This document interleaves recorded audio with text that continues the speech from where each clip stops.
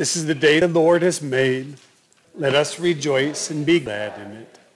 We welcome you this night as we gather to continue with our Lenten journey these Wednesday evenings, going through the Lenten theme, Sacred Head Now Wounded. And tonight we remember the wound of denial and Peter's opportunity to stand and confess his Savior and despite his failures, our gracious God faithfully confessing before Pilate for us and for our salvation. The order of service found printed on your bulletins as you came in this night. And if you didn't get one and you need one, if you probably wave and we can run one down to you to follow along. We'll begin with our opening hymn, 433.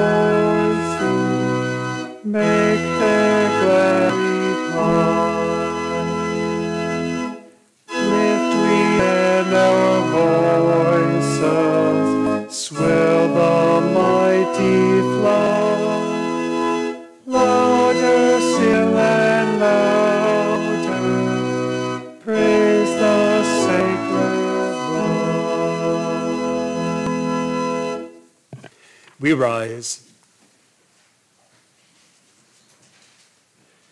In the name of the Father, and of the Son, and of the Holy Spirit. Amen. We have an advocate with the Father, Jesus Christ, the righteous one. He was delivered up to death. He was delivered for the sins of the people. Blessed is the one whose transgression is forgiven, whose sin is covered. He was delivered up to death. He was delivered for the sins of the people. We have an advocate with the Father, Jesus Christ, the righteous one. He was delivered up to death. He was delivered for the sins of the people. We read responsively from Psalm 147, the Lord builds up Jerusalem. He gathers the outcasts of Israel. He heals the brokenhearted and binds up their wounds. He determines the number of the stars. He gives to all of them their names. Great is our Lord and abundant in power. His understanding is beyond measure. The Lord lifts up the humble. He casts the wicked to the ground. Sing to the Lord with thanksgiving. Make melody to our God on the lyre. Covers the heavens with clouds. He prepares rain for the earth. He makes grass grow on the hills. His delight is not in the strength of the horse, nor his pleasure in the legs of a man, But the Lord takes pleasure in those who fear him, in those who hope in his steadfast love. Glory be to the Father, and to the Son, and to the Holy Spirit, as it was in the beginning, is now, and will be forever. Amen. You may be seated. And we sing this night verses 1 and 2 and 4 and 6 of hymn 450. 1, 2, 4, and 6.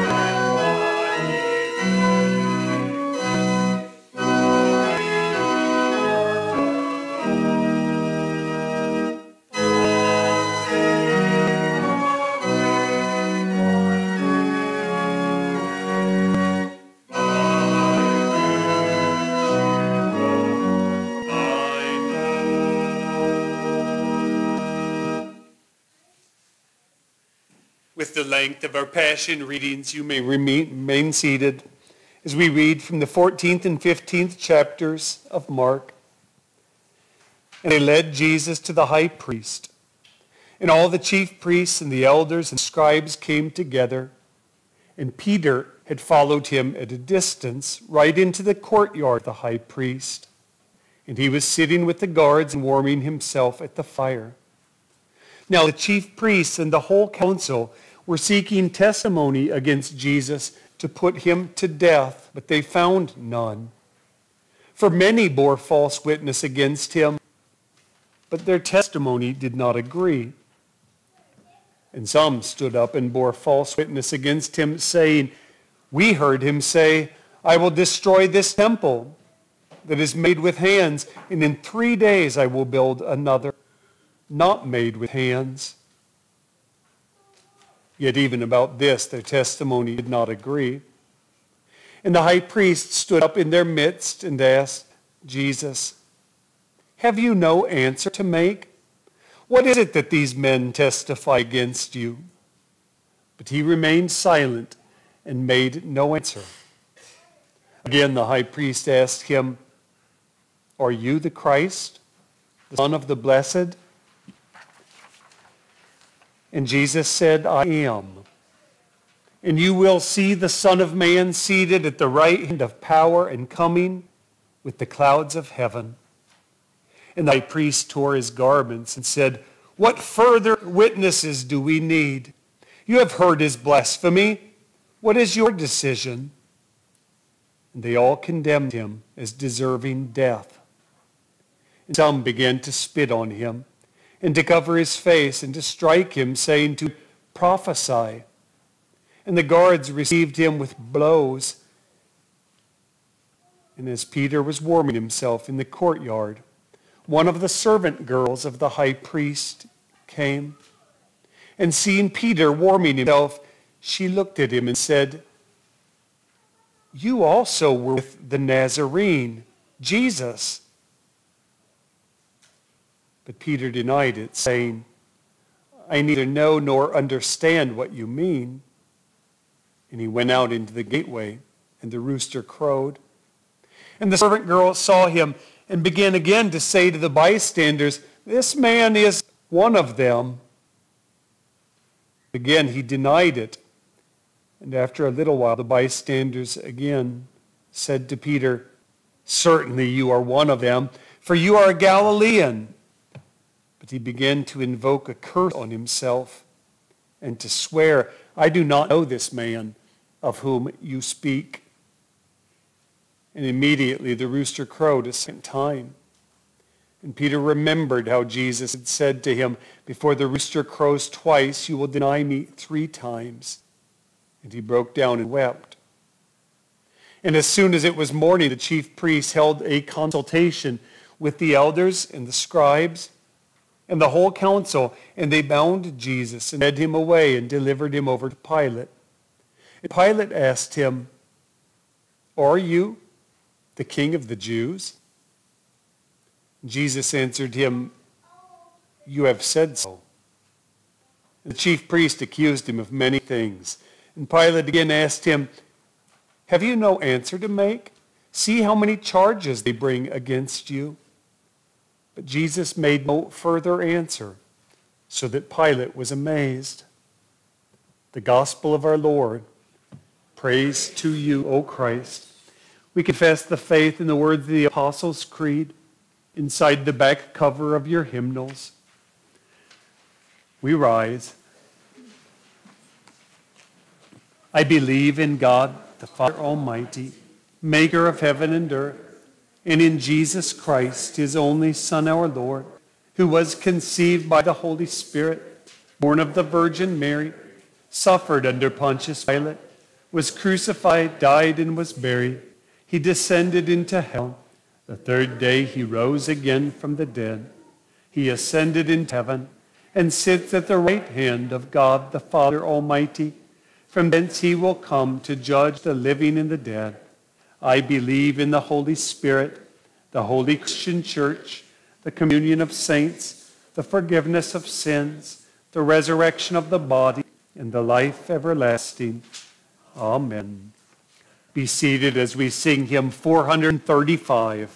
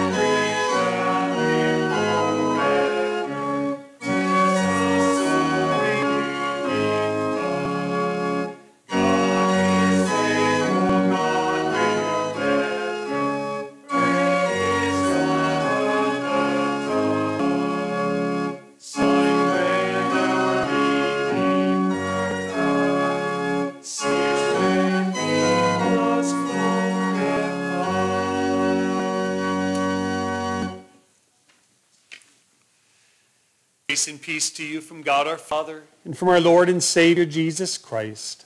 Amen.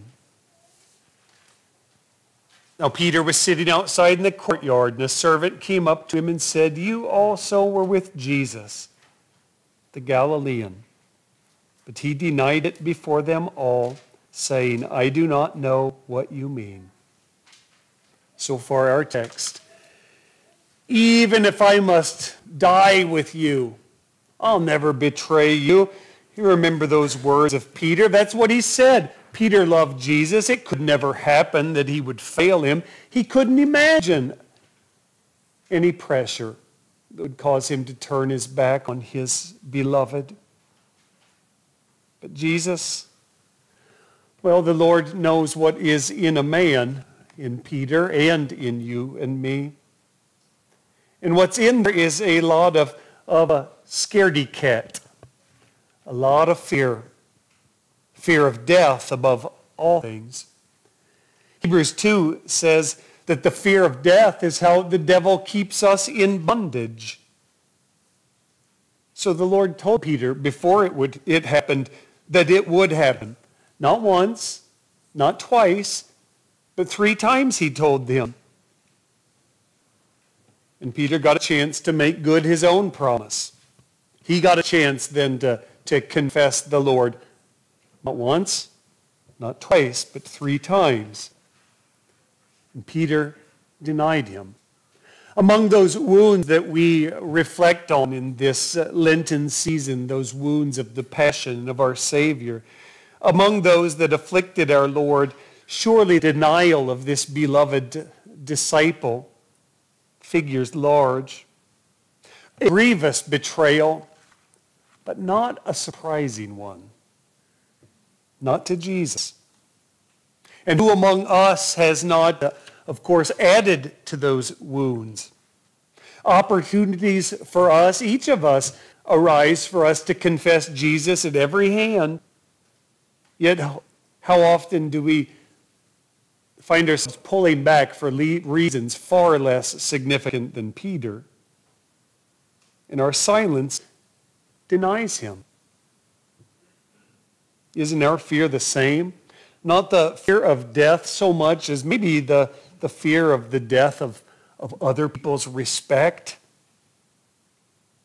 The fear of the death of their friendship, meaning that they might say, "Well, I don't want to really be a friend with some religious fanatic, so we don't want to push it too far." The fear of the death of our reputation, perhaps, or what others are going to say about us if we're known for speaking up in confession about Jesus. Fear of being seen as other, as not quite fitting in on the college campus or in the high school classroom because you don't go with kind of the new way of thinking about life in the world.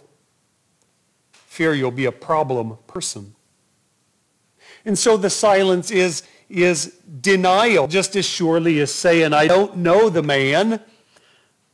But still Jesus endured his passion to be wounded for our transgressions, as Isaiah has it. Our denials of him need not result in his denial of us. For he carried those, each and every one of those, to his death. Where we denied, he made the good confession, first before the high priest, then before Pontius Pilate. Jesus never let the fear of death deter him. And we do well to ponder that. For though our Lord hates death, despises it, scorns it, he doesn't fear it.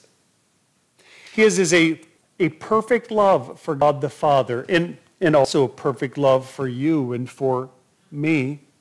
And 1 John 1 says, perfect love drives out fear. I might not have that right.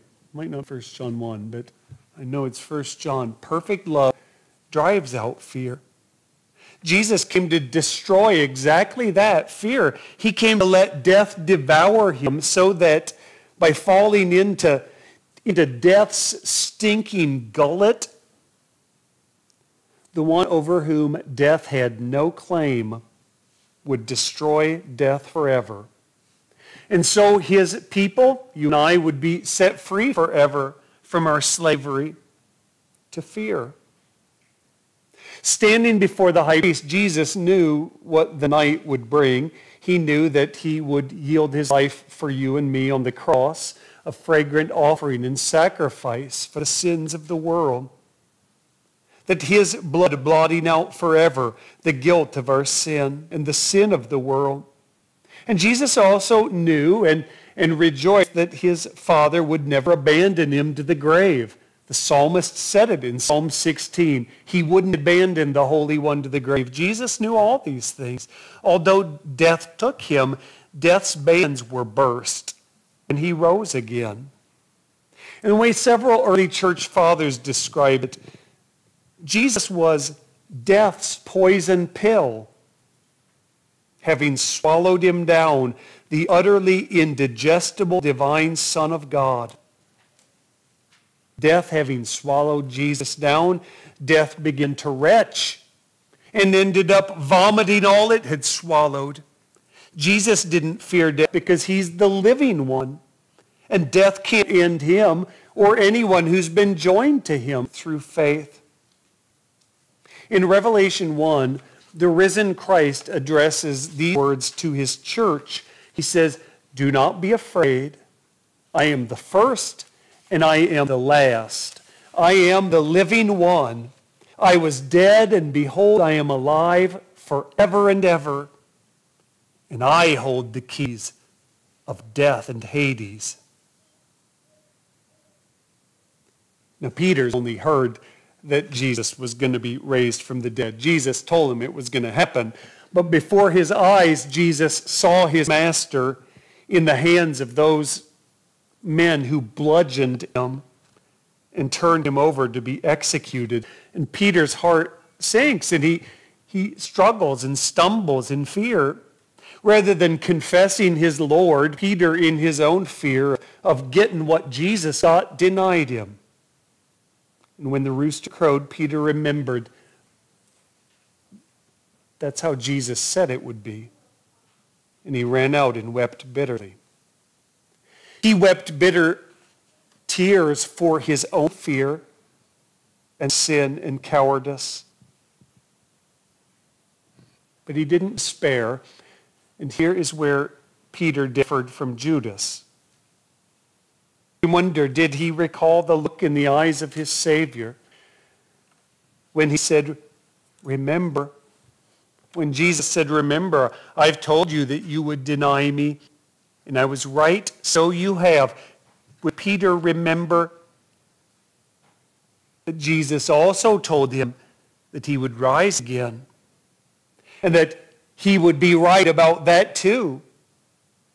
Would he imagine the words of Jesus? "I've told you, I prayed for you, Peter. I've prayed for you so that your faith will not fail." Now, after that night, I want you to think about the Peter that we meet on the other side of the resurrection. After Christ's victory over death in the grave, Jesus restored Peter on the shores of the Sea of Galilee, that great resurrection appearance over breakfast there. And then think of Peter on Pentecost, 50 days after Easter, with the flames of fire and preaching the sermon that awakened faith in the hearts of 3,000 by the Holy Spirit. The man who cowered before a little servant girl out in the courtyard, afraid that people are going to listen to her. After Pentecost, Peter so boldly told the crowd, "This Jesus whom you murdered, hanging him on a tree, God has raised from the dead, and we are all his witnesses." And what stood in between? What caused the change from the fearful to Peter the bold? It's the resurrection of Christ and the outpouring of the Holy Spirit on Pentecost. And guess what? That's what can change you. That's what can change you and me too. God gave you his Holy Spirit in your baptism. If you are a child of God and believer, it's already because the Holy Spirit calls, gathers, enlightens, and sanctifies the whole Christian church on earth. In the water, you were placed into the tomb with Christ and raised with him with God's guarantee of life, a life that will never end. In those waters, you were covered in his name. The God of heaven filled that water with his grace. Titus 3 says, he saved us through the washing of rebirth and renewal by the Holy Spirit, whom he poured out on us generously through Jesus Christ our Savior. So the Holy Spirit descended on Peter on Pentecost and the other disciples, transforming them from the quivering cowards to fearless confessors. What changed was the conviction of faith that Jesus truly destroyed death's power because he endured it and suffered it, and he atoned for all of our denials. Jesus atoned for each and every one by his confession and suffering for us. And you know what? Many years later, Peter got another chance to confess Christ, not just through the remainder of his apostolic ministry, which of course he did. Through years and struggles and filled with the Holy Spirit, God had already worked a great change in Peter from the impetuous act before thinking version of Peter.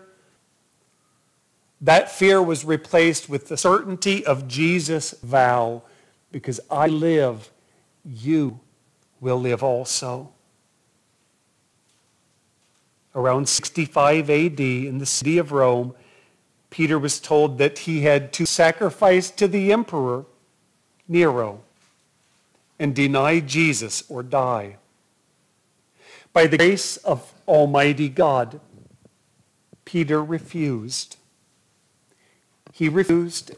He made that good confession, and Peter went the way of his Lord. There in Rome, Peter was crucified too.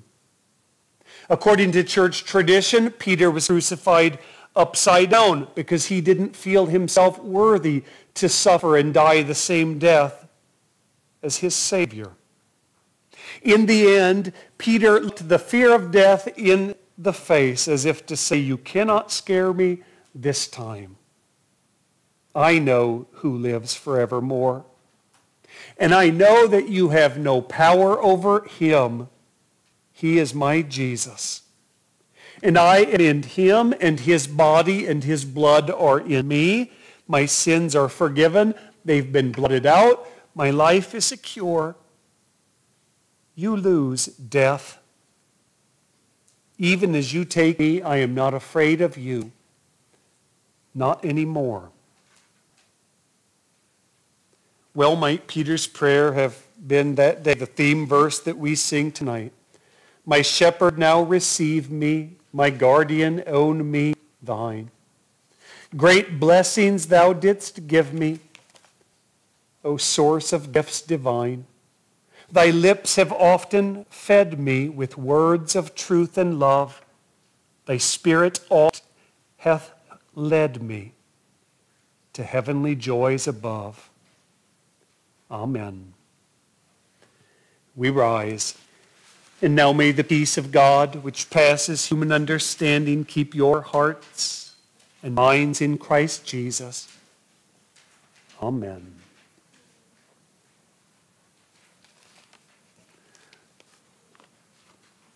We'll continue with the prayer of the church. Let us pray for the whole people of God in Christ Jesus and for all people according to their needs. O Lord God, in these Lenten days we pray that you would draw us into your light, that you would expose where we, like your people of old, have thought, spoken, and acted against you, that in repentance we might look to your Son, and that in the midst of so many denials, we praise you that he made that faithful confession for us. Make us to be bold confessors, gracious Father, in our families, with our friends, in our school hallways and classrooms. Make us bold in our workplaces. And Lord, we pray that you make us bold to make that great confession and never deny you, especially as we stand before you on that final day of our lives and the final day of this world. Lord, in your mercy, O God, you love the world by giving your Son, that whoever believes in him should be saved. So we pray that you would bless the work of your church for all those who are called to preach your saving gospel. For Matthew, our synodical president, Mark, our district president, Bud, our circuit visitor, Stephen and Dennis, our pastors, Lorna, our deaconess. For Jeannie and Cassandra and our preschool helpers, that those who hear the word of life in this place would be awakened faith and saved. We pray that you would continue to be with our Sunday school teachers and every mom and dad in each Christian home, that our homes also be places where your word of life rings and that good and faithful confession is made. Lord, in your mercy. God of grace, we pray for those who are sick or hurting, the brothers and sisters that we commend into your care this night, or those that are known only in our hearts that we lift before your throne, that you would strengthen and preserve them, that in the face of death, that you would enable them to make the good confession, resting in true faith in Christ's own victory, and that you would sustain us each in the face of that day. And we thank you that for those that have gone before us, those beloved confessors who did not deny you, but have given us the example of faithfulness, and who even now you've gathered before your throne, that we be preserved in their same faith and look forward to the day when you gather your whole church to be with you. Lord, in your mercy. Father, for our nation, our president, governor, mayor, and every elected leader, for our farms and fields, for our military men and women, for our medical workers, our emergency workers, fire personnel, and police. Preserve each in their appointed duties. And we pray that you would help us each to view our callings in life as those places that you have put us to reach through children in service to your world. That you would be with every husband and wife, mom and dad in every Christian home. That you would help us faithfully to carry out our callings. And that you would, through those labors, cause us to bear one another's burdens until the day of Jesus' coming. All these things we ask through Jesus Christ our Lord, who taught us to pray. Our Father, who art in heaven, hallowed be thy name. Thy kingdom come, thy will be done, on earth as it is in heaven. Give us this day our daily bread, and forgive us our trespasses, as we forgive those who trespass against us. And lead us not into temptation, but deliver us from evil. For thine is the kingdom, and the power, and the glory, forever and ever. Amen.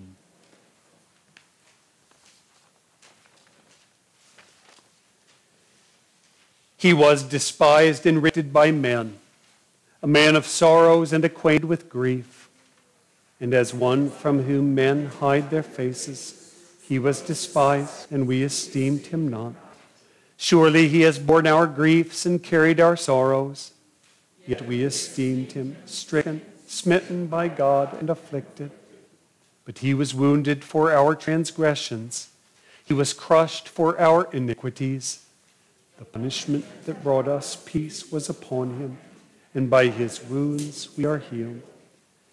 The grace of our Lord Jesus Christ, the love of God, and the fellowship of the Holy Spirit be with you all. Amen. Be seated as we close with hymn 880.